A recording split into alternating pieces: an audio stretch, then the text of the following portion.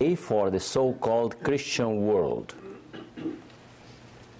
They celebrate this day to commemorate the birth of Jesus Christ.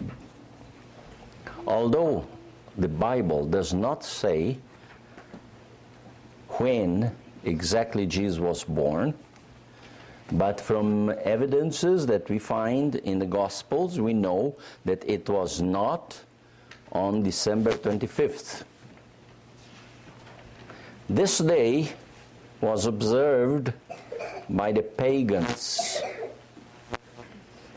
as a day of festivity, commemorating the birth of Baal. And when Constantine Caesar was converted, or supposedly converted to Christianity, he introduced this day also as a day of festivity in the Christian world.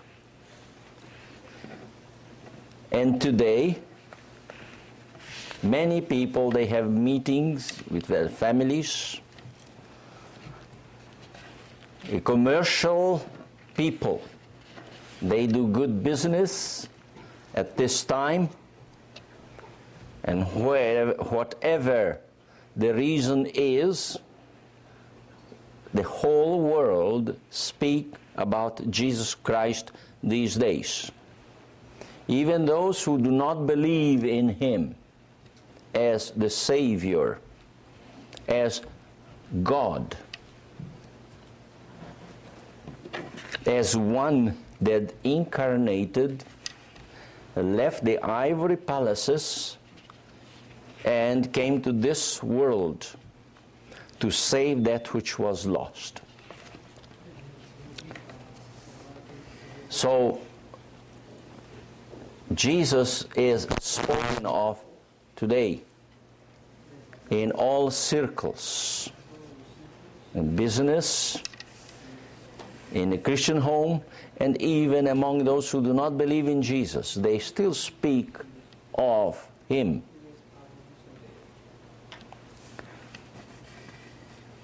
And it happens that this day, this Sabbath day, today is the last Sabbath of this year 2004. We also celebrate this Sabbath, not as the Christian world celebrate Christmas Day, but we celebrate the Sabbath as a memorial of God's creation. And as we studied in the Sabbath school lesson, Jesus Christ also rested after He finished the work of redemption on the seventh day, on the Sabbath. In the commercial world, in the end of the year, generally they take stocks. There is a day of stock taking. And they make an analysis of what they have gained, whether they have had profit or loss. We, as Christians, should also have a stock taking now in the end of the year. I wish that we may consider one chapter of the Bible. Shall we open our Bibles and let us read? It's not a long chapter, there's only 17 verses. That's Psalm 90. Let us read this Bible verse. And after that we will consider some parts of this psalm. Psalm 90. Lord, Thou hast been our dwelling place in all generations. Before the mountains were brought forth, or ever thou hast formed the earth and the world, even from everlasting to everlasting, thou art God. Thou turnest man to destruction, and sayest, Return, ye children of men. For 1,000 years in thy sight are but as yesterday, when it is past, and as a watch in the night. Thou carriest them away as with a flood. They are as asleep. In the morning they are like grass which groweth up. In the morning it flourisheth and groweth up. In the evening it is cut down and withereth. For we are consumed in thine anger, and by thy wrath we are troubled. Thou hast set our iniquities before thee, our secret sins in the light of thy countenance. For all our days are passed away in thy wrath. We spend our years as a tale that is told. The days of our years are 80 years and 10. And if by reason of strength they be 80 years, yet is their strength labor and sorrow, for it is soon cut off, and we fly away. Who knoweth the power of thine anger? Even according to thy fear, so is thy wrath. So teach us to number our days, that we may apply our hearts unto wisdom. Return, O Lord, how long? And let it repent thee concerning thy servants. O satisfy us early with thy mercy, that we may rejoice and be glad all our days. Make us glad according to the days wherein thou hast afflicted us, and the years wherein we have seen evil. Let thy work appear unto thy servants, and thy glory unto their children. And let the beauty of the Lord our God be upon us, and establish thou the work of our hands upon us. Yea, the work of our hands establish thou it. It is considered that this psalm was written by Moses and entered in the book of Psalms. When the Lord appeared to Moses in the wilderness, he appeared with the title, I am that I am. And that means simply Jehovah. And the meaning of it means was, is, and will be.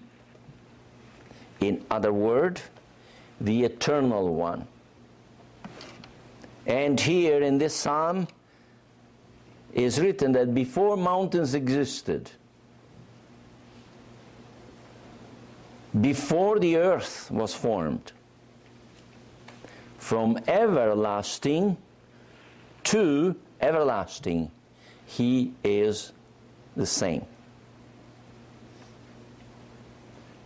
And it says 1,000 years to God is just the same as one day, or even as 3 hours of a day. It's the watch of the night.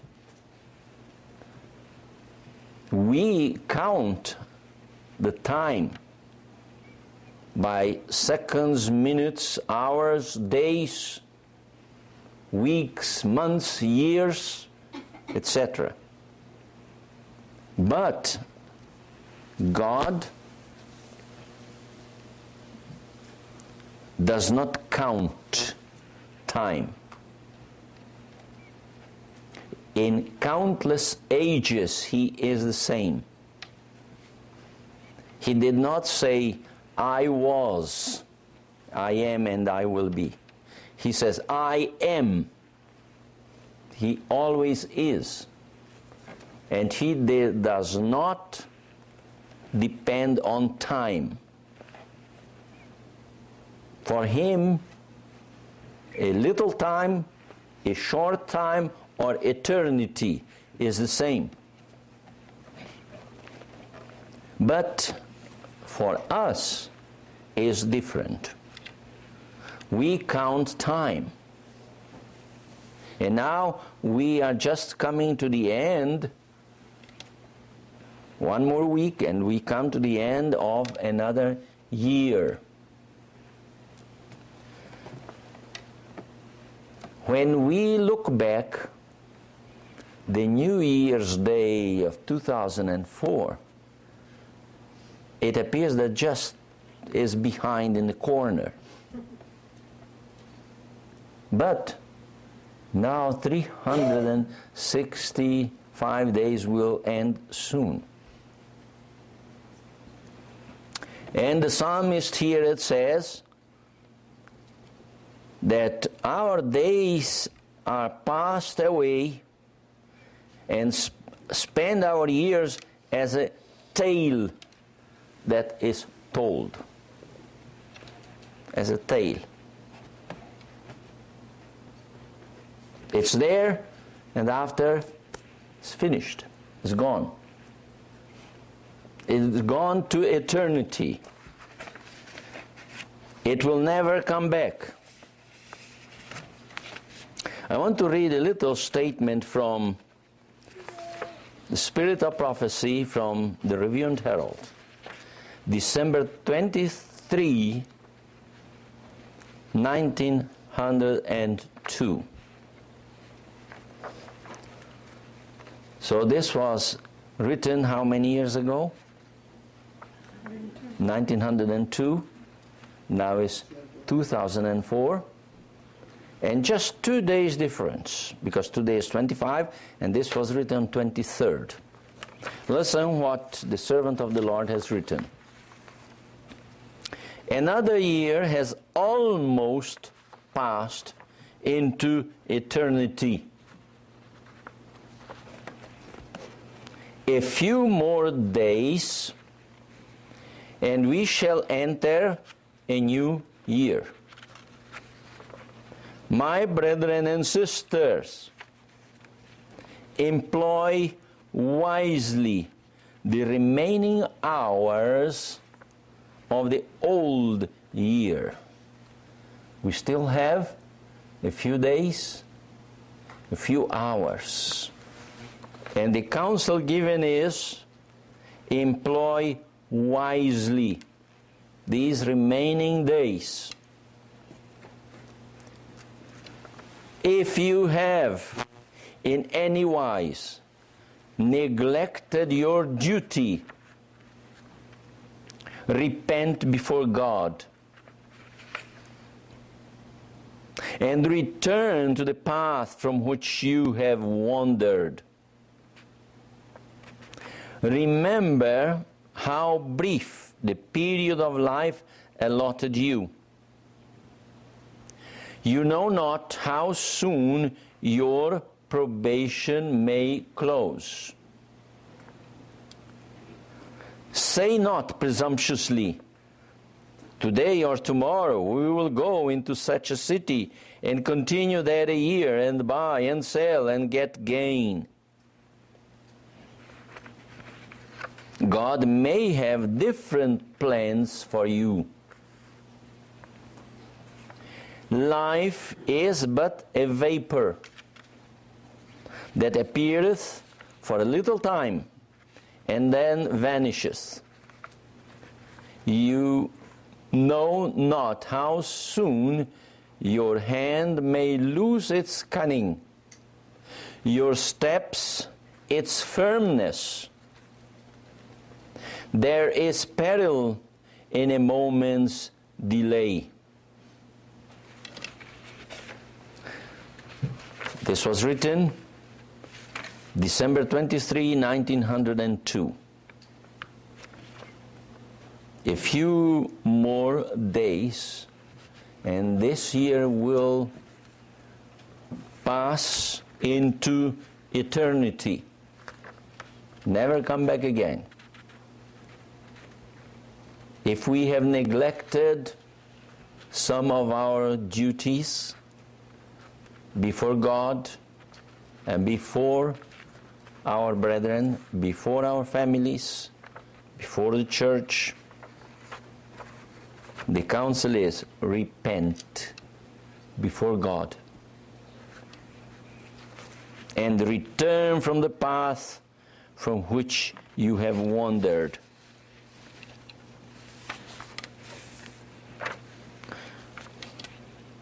Signs of the Times, January 1, 1885. The old year, this was written on the New Year's Day, and making a reference to the year that just passed, servant of the Lord says, the old year with its 366 days. This was written in 1885, and that year was a leap year. With 366 days of privilege and duty has passed into eternity. And each day a record has been made in the books of heaven. Our individual characters are as distinctly and faithfully represented there as are the features of the face on the polished plate of the artist. The Lord never mistakes in His estimate of our acts and motives. Our lives stand revealed before the angels in their true light. If the character is unlovely and debased, if the disposition is harsh, overbearing, and passionate, these traits will exclude their possessor from heaven. All our acts, with the motives that prompted them, are weighed in the balances of the sanctuary, and the decisions rendered are just and equal. The Lord does not excuse in one what He condemns in another. Dear reader, examine your own heart and life in the light of God's Word, and ask yourself, what has my record been for the year that is just closing? What advancement have I made in the Christian life? What victories have I gained? And what have I done to help others and lead them to Christ?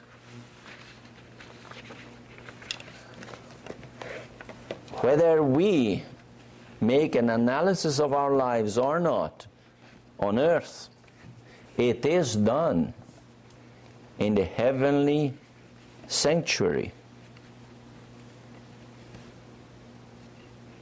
The analysis of our lives is going on. Our acts, motives are weighed in the balances of the sanctuary. And the questions the Spirit of prophecy asks, what is my record been? What have I done during this year that will please God? Did I advance in the Christian experience? Am I a better Christian today than in the beginning of the year? Am I a better husband? Are you a better wife? Children, are you more obedient now than you have been in the beginning of the year? Parents, are you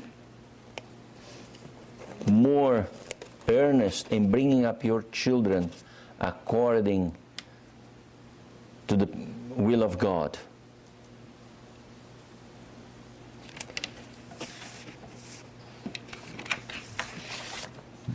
Review and Herald, January 20, 1885. It says, many of you have made great mistakes the last year. Will you repeat these mistakes during the year upon which you have just entered? Human judgment is finite, and men in their blind self-will often trust to their own opinion and take a course that cuts directly across the path of God's providence and defeats His ends. You need to examine yourself carefully to see what is the tendency of your course. The Spirit of God is a discerner of the thoughts and intents of the heart, and it will reveal to you your standing and the nature of your work.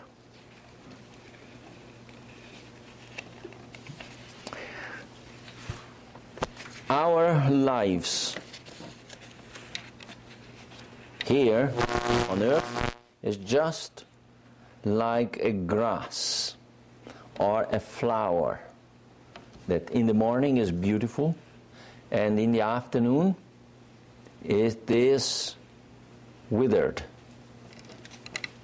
In Isaiah chapter 40,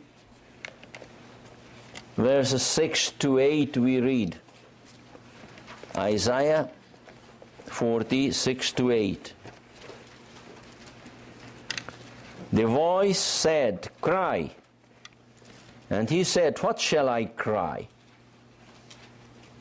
All flesh is grass, and all the godliness thereof is as the flower of the field. The grass withereth, the flower fadeth, because the Spirit of the Lord bloweth upon it. Surely the people is grass.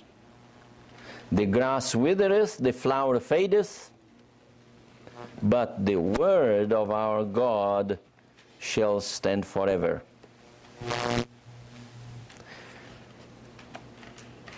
Cry aloud. And the prophet asked, what? What shall I cry? What shall I say to the people? So, you shall say, all flesh is grass. All people is grass. Today is green, but tomorrow may be dry. Today is beautiful. Tomorrow may not be. 1 Peter 1:24 repeats. 1 Peter 1:24 says, for all flesh is as grass, and the glory of man as the flower of grass. The grass withereth, and the flower thereof falleth away. I just remember that not long ago, Brother Burek and myself and Brother Baumbach, we were in Costa Rica. We visited our brother in his home. He took us with his car. And we went to do visit and studied Sabbath afternoon. And now when I returned from Brazil, I just heard the sad news that this brother came here to United States. He is a U.S. citizen. And he wanted to make a little bit more money than what happened to him. He had an accident with a truck, and his 2 legs were amputated. Both of them. The brother that used to live in North Carolina. And he is still in a state of coma, in intensive care. One day, we are here, today we are here, we are strong and healthy, but what will happen tomorrow, we don't know. Amen. And the Bible tells us clearly that all flesh is like a grass. And if you ask James, he will tell us in James chapter 4, verse 13 and 14. Go to now, ye that say, today or tomorrow we will go into such a city and continue there a year, and buy and sell and get gain. Whereas ye know not what shall be on the morrow. For what is your life? It is even as a vapor, that appeareth for a little time, and then vanisheth away. And James says that instead of saying, we will do this, we will do that, what word should we add?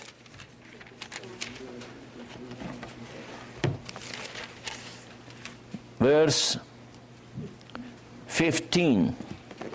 For that ye ought to say, if the Lord will, we shall live and do this or that. Our lives, James says, is like a vapor, like a steam. You can see it, but soon disappears, and there is no more. So is our life.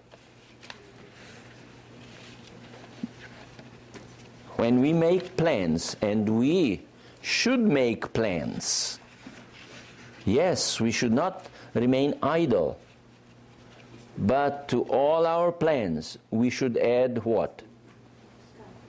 If the Lord will.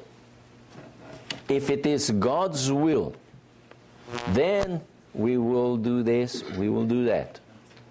And we should never leave God outside of our plans, of our projects. And our years run. I remember in 1960, when I entered in Bible work as a Bible worker, I went to visit a family. And there was a little boy, 5 years old. Now, that 5 years old boy is a man of a gray hair. Is a minister which is still active but soon will retire. And I was talking to him I said, do you remember when I visited you for the first time in 1960? He said, no, I was only 5 years old. And when I saw him now, gray hair, some of the brothers know him, Brother Anicesio. He has already nearly ending his ministry. Soon he will retire. And when I see that, I say, how time flew away. Passed like a tale that is told. Many things happened since, but time that is gone never come back again. The Faith I Live By, page 158, it says, the value of time is beyond computation. Christ regarded every moment as precious, and it is thus that we should regard it. Every moment is precious. Life is too short to be trifled away. We have but a few days of probation in which to prepare for eternity. We have no time to waste, no time to devote to selfish pleasure, no time for indulgence in sin. It is now that we are to form characters for the future immortal life. It is now that we are to prepare for the searching judgment. We call ourselves Adventists because we await for the second coming of Jesus Christ. And it appears sometimes that the doctrine of the second coming of Christ is also like a tale. Our grandfathers, our fathers, they were all talking about the coming of Christ. The evil servant, in his heart, he says, my Lord delayeth his coming. He will not come soon. In the book, In Heavenly Places, page 355, I read this. If I knew that Christ were coming in a few years, one says, I should live very differently.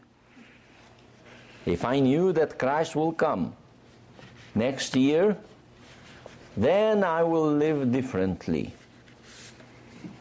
And here is the answer of the servant of the Lord. But if we believe that he is coming at all, we should live just as faithfully as if we knew that he would appear in a few years. If we believe that he is coming,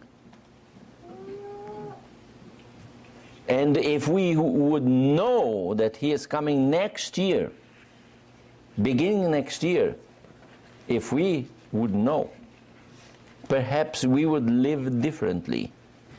But the servant of the Lord says, it makes no difference. If you believe that he's coming, whether next year or the year after or in a few years, we should live just as faithfully as if he would come now.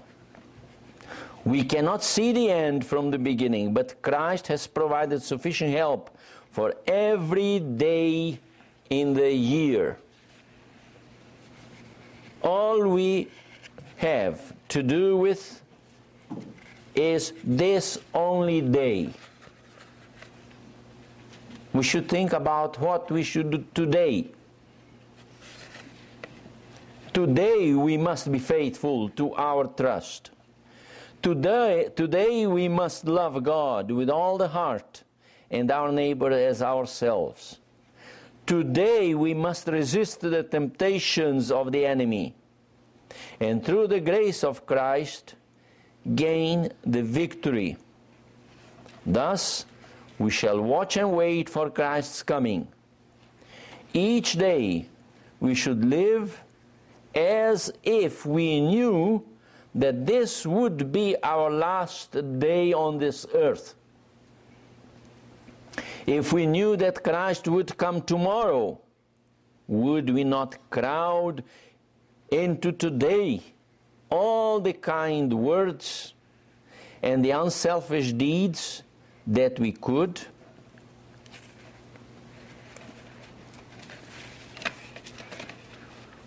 Soon the new year will begin.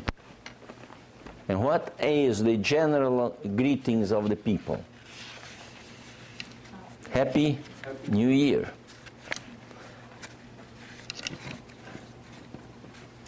Again, I want to read this comment from Review and Herald, December 23. It says, "How often your lips utter the kindly greetings. I wish you a happy new year." And then, in a few moments, speak impatiently, fretful words. How many children are always ready to dispute about trifles, unwilling to make the smallest sacrifice for others? To such, the new year will bring no real happiness. They may indulge in boisterous mirth, but their hearts know no peace or joy. Will you not come to Jesus with penitence and humility, that he may cleanse you from sin and prepare you for his kingdom? As you do this, you will have the happiest year that you have ever known. It will bring joy in heaven and joy on earth. We have still more 1 week until this year goes into eternity. And what shall we do?